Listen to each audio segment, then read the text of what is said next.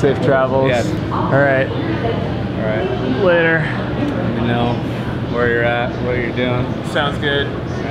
See ya.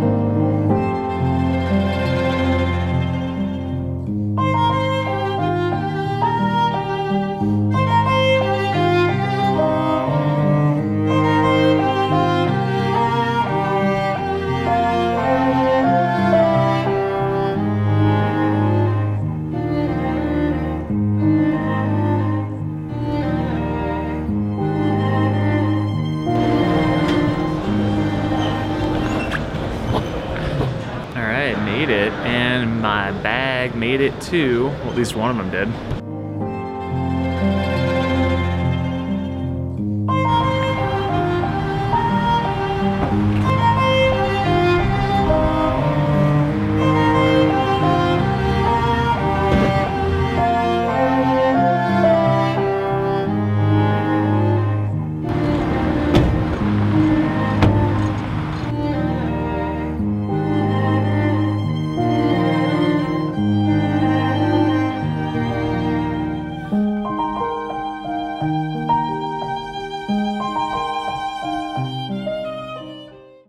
It feels good to be back in Tennessee. I can just feel the energy here.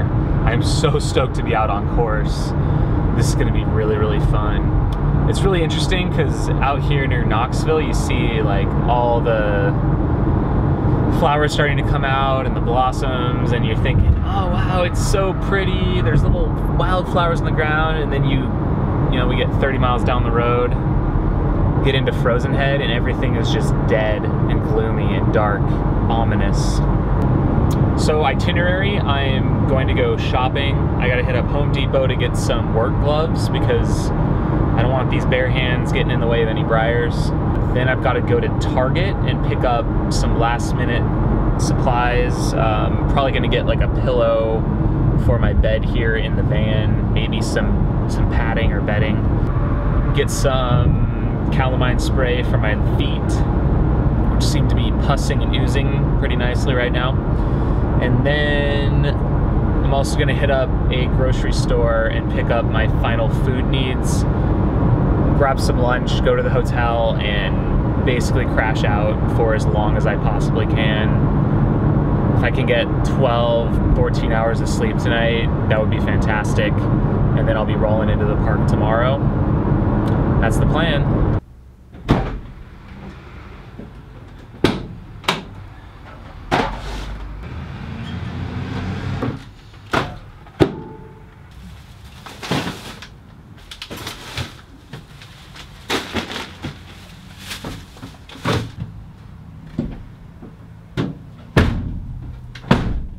All right, shopping is mostly done. I've got to hit up a couple more stores, gonna grab some lunch, but first I gotta christen my van.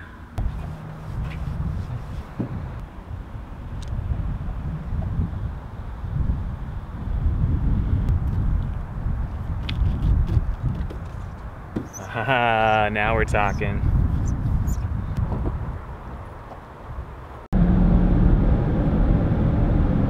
All right, I'm now in Oak Ridge, Tennessee, and I just hit up Home Depot, and I got 2 pairs of gloves.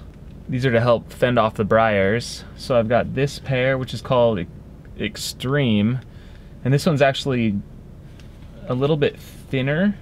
So I figure in the daytime loops I can wear this one. And then I got these heavy duty, which are maxed out on their durability and they have extra protection.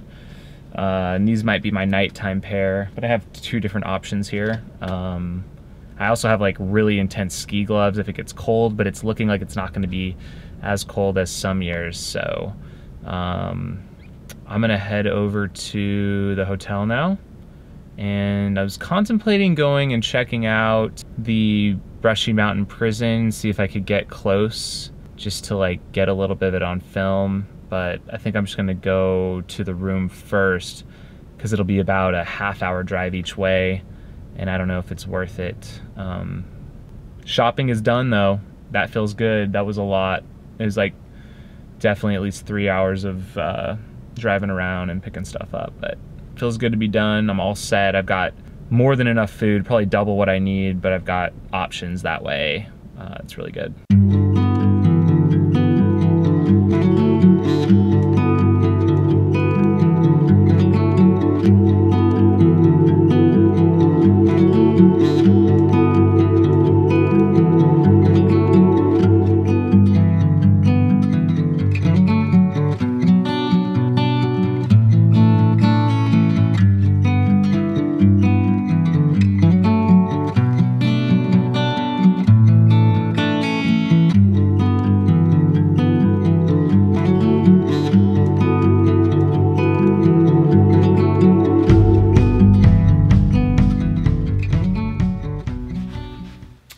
Charging station all set.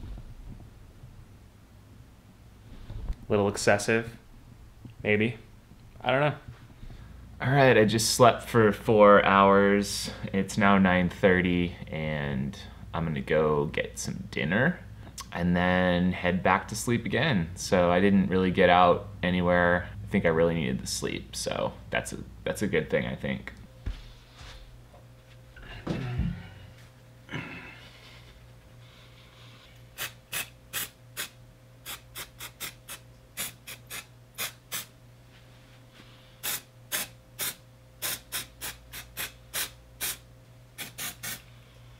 Oh, it burns! Okay, so just continuing to work on my feet. Honestly, the blistering is down quite a bit, which is cool, but now they're just super dried out. But I think I'd rather have them dried out than blistered and swollen. So that's the update. I'm heading off to bed now. And tomorrow morning, I'm heading to Frozen Head State Park. Final thoughts. I am feeling nervous, but excited. There is a saying that you don't show up to Barkley with the training you wish you had. You show up with the training you actually have. Something to that effect. And I think that's really appropriate for me this year because I feel like my training didn't go as planned, but at this point, it doesn't matter anymore. We're here and there's a task at hand and there's 60 hours on the shot clock and I'm just gonna go for it. Talk to you guys soon.